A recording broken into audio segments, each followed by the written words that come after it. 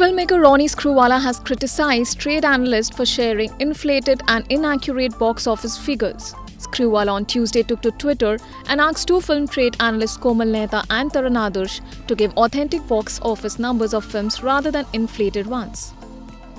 Is it in time everyone reports box office numbers accurately? Komal Mehta, Taran Adarsh, accuracy of information builds credibility, which the movie industry needs so badly. And not sure how long to appease egos will studios and all keep encouraging pumped up data on numbers, Screwvala wrote. Many felt that the tweet was cryptically aimed at the latest release Houseful 4, which made over ₹100 crore in just 5 days of its release. However, the producer then clarified that the tweet was not directed to any movie. Just to clarify that my tweet was not directed at any one movie, but just an overall comment for the future.